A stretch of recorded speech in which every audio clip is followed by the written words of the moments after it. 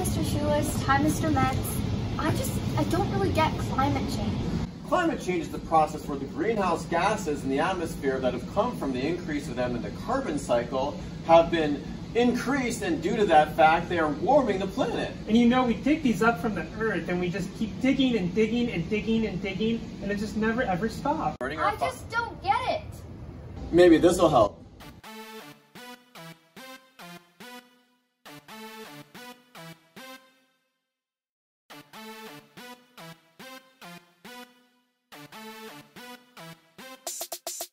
We got wildfires, droughts, we got powerful storms, melting ice and rising seas. Is this the new norm?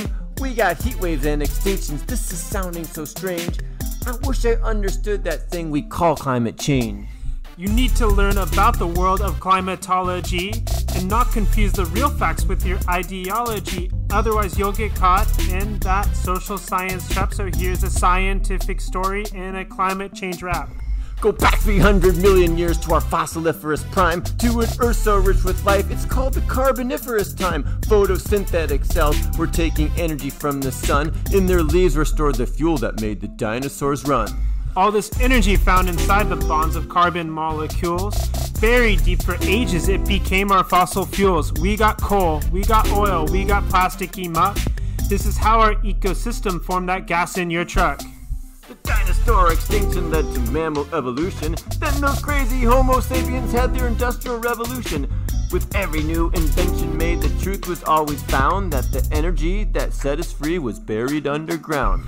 With industry and fossil fuels, one thing is always true. The product of combustion will be water and CO2. We got carbon, we got oxygen in this magic molecule. Now we're changing our Earth's atmosphere with CO2 from fuel.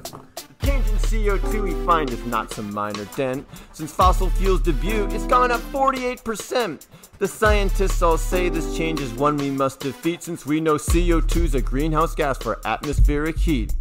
Burn fuel, not cool, make CO2, it's nothing new. A greenhouse gas, not like none of the past, going up so fast, so little it lasts. It's unsurpassed on Earth so vast. Could it be true that what we do, just me and you, with CO2 could make the climate change?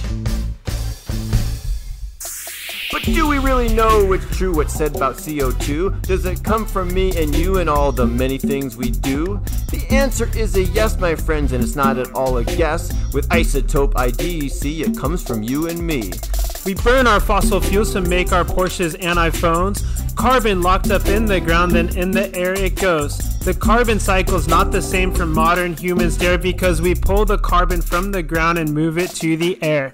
Our carbon sinked on underground for 100 million years. We frack the carbon from the ground and move it to the air.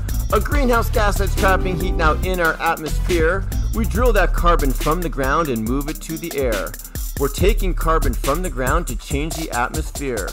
Burn fuel, not cool, make CO2, it's nothing new. A greenhouse gas, unlike the past, going up so fast, but will it last? It's unsurpassed on Earth so vast. Looks like it's true, just what we do, just me and you. With CO2, makes the climate change. So now you get it? Now I get it. Now I see why climate change is so important.